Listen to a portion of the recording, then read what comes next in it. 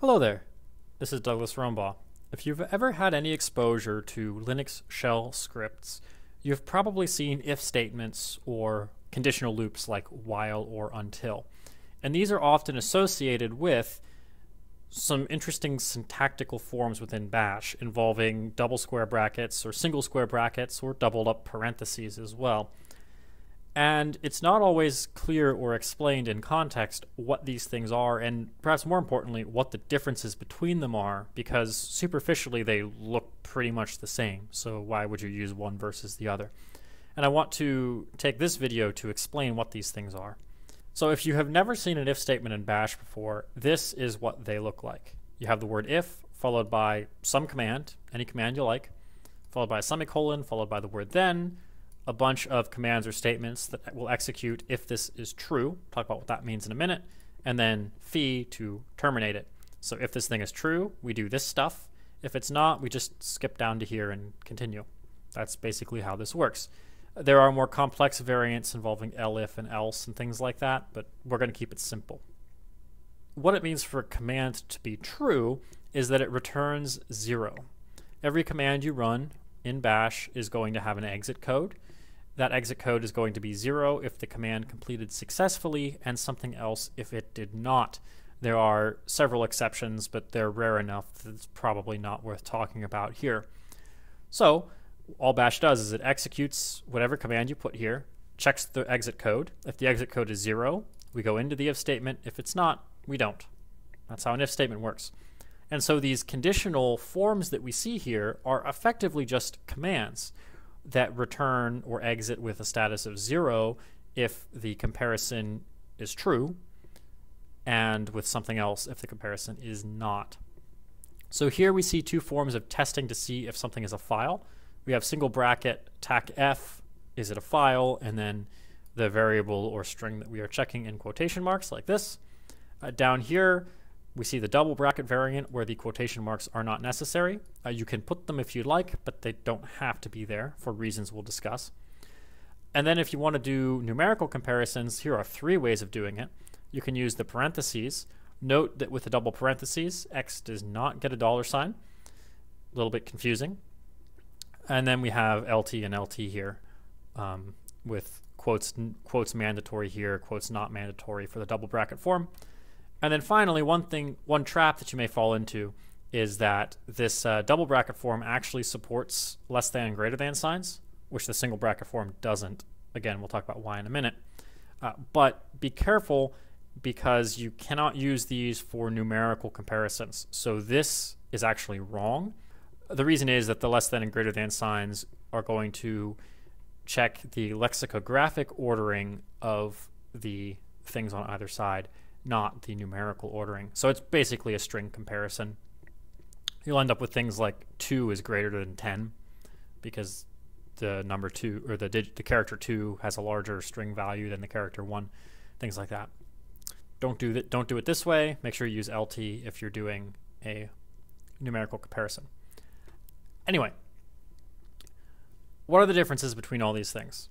Well, the single bracket form is a built-in /binary program. So this is actually a call out to a different program called test. To demonstrate this, let me hop on up to the shell here. If we go ahead, I have just thrown a couple of things out here. So we can do this. I can say test tac f a file like that, and you'll see that it returned $? Gets you the return code of the last command. It returns 0 because a file is a file. However, if I were to do the same thing with a dir, you'll see we get a 1 as our return code because the directory is not, or rather a dir is not a file, it is in fact a directory. So that's how the test built-in works. The single square bracket is simply an alias for test. So this form here is identical to this form. It's just this one is using the square bracket notation, and then this one is calling the program by name. The double square bracket notation is actually bash syntax. It's not a command or built-in, it's part of the bash language itself. And it supports pretty much all the same stuff as the single square bracket, although it actually supports a little bit more. Because this double square bracket form is part of the bash language and is not a command or built-in, the inputs, so to speak, the stuff inside of here, does not get processed as though it were the input to a command. So what this means is that it's not going to do all the normal string expansion stuff. So that's why we don't have to put quotation marks around it. We don't have to worry about spaces and whatnot splitting things up. That's also why we can get away with doing things like this. If we had tried to use a less than sign inside of a call to test, let's just do one. So x equals 10. If I were to say test 10 or $x less than 10, I think you'll see the problem with using that particular character here. It's an input redirect. Likewise for the output redirect character as well for greater than. And so that's why we see this LT and GT like that. This also allows the double square bracket form to support like double ampersand for and double pipe for or, things like that, because it doesn't process the contents of the double square brackets in the same way. Now, the parentheses is actually an arithmetic expansion. So you can use this parenthesis thing to do a lot more than just comparisons. It supports math in general. So for example, if I wanted to, I could say 4 plus 5 like this. Note that if you're going to echo the value or assign it or something like that, you have to put the $ in front of it. And there you see we get 9. It just so happens that we can also do comparisons like that. And so if I were to get rid of this and do it as an actual comparison, there you go. You can see that works.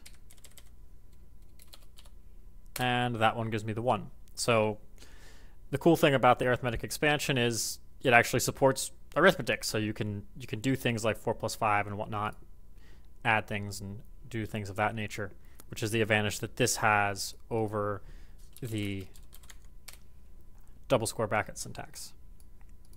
And of course, just like the double square brackets, the double parenthesis arithmetic expansion is bash syntax, not a built-in or anything like that. And so again, it has its own internal syntax rules independent of bash, so you can do things like use these characters and also access the variable by name instead of needing to put the $.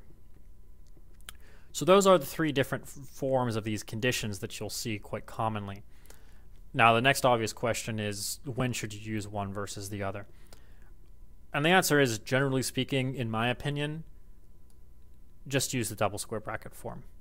So the reason why you would want to use this form with the single square bracket is if you were writing a script that is going to be broadly deployed in environments where the double square bracket might not be available. So the double square bracket is not part of the official standard necessarily, although it is implemented by most of the shells you would care about, bash, KSH, ZSH, that sort of thing. However, technically there are shells out there that someone might be using that does not support this syntax. Because the single square bracket is actually a program, it's a built-in, and then if it's not a built-in in the shell, it's a program itself, this thing is incredibly portable. Any computer that has that test executable installed can use this. And so that's why this still lingers around and is used. However, because it is a built-in / external program, it's actually slower than this because it has to call out to the built-in or even worse, the external program. So this double square bracket syntax is faster and it's more powerful, but it may or may not be available on every shell in existence. If you're just scripting for yourself, doesn't really matter, so just use this one, the double square brackets.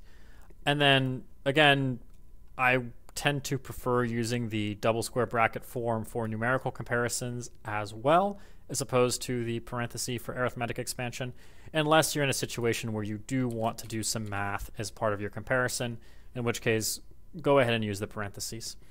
One thing to be aware of as you're doing math, though, is that Bash does not support floating point arithmetic. It doesn't do decimals.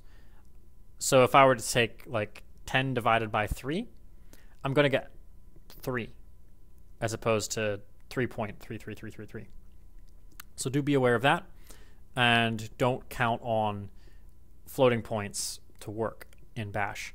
They do work in KSH. KSH has full support for floating point arithmetic, but Bash does not. And so there you go. The 3 different common conditional forms for if statements in Linux shell scripting: the test built-in /external program, single bracket, the comparison operation, double square bracket, and arithmetic expansion, double parentheses. Default to the double square bracket form unless you have a specific reason not to. I hope that this cleared up some potential confusion with respect to these 3 different forms of Bash conditional expressions. As always, I hope that this video was interesting, and I will see you in the next one.